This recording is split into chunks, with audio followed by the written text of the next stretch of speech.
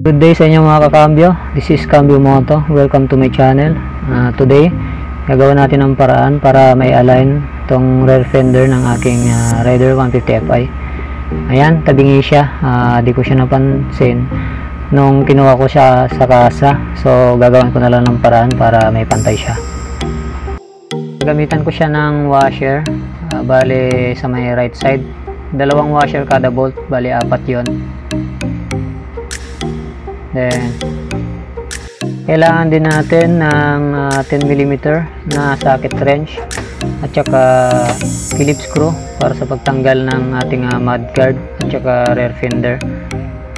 So, umpisa na natin.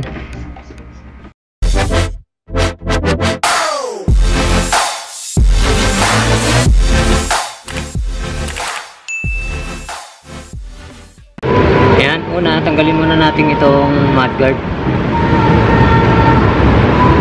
Kailangan din pala natin na maliit na screw, maliit na Phillips screw para dito sa isang screw na to, kasi katapat ng gulong hindi kasya yung mahaba.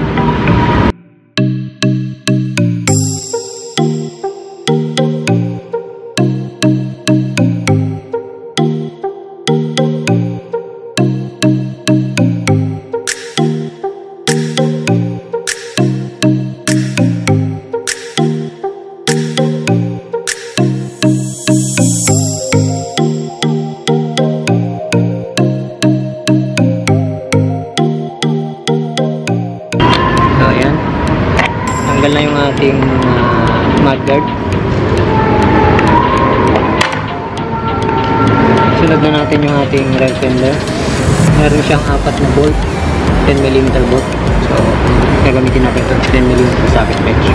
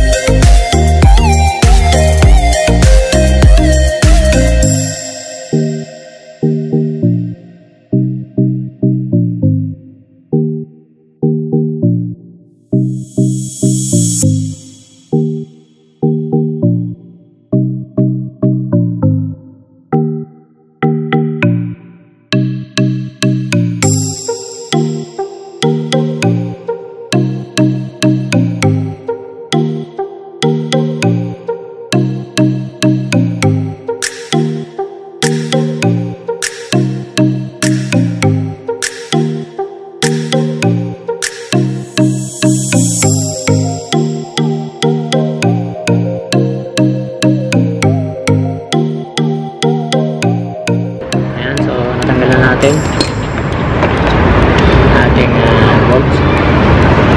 Dito natin siya ilalagay sa bandang kanan yung ating washer para magpantay yung fender natin sa ating gulong. So bali 4 na washer ang ilalagay natin magkabilaan.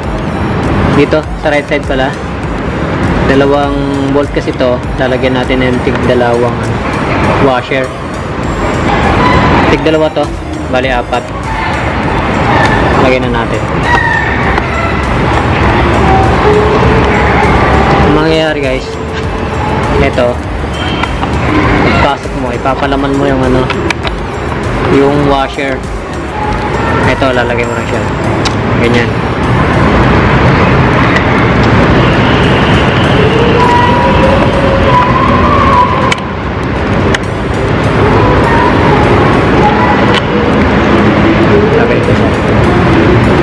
Ganyan din sa isa.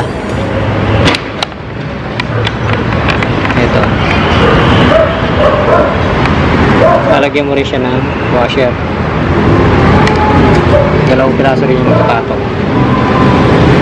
Saka natin ilagay.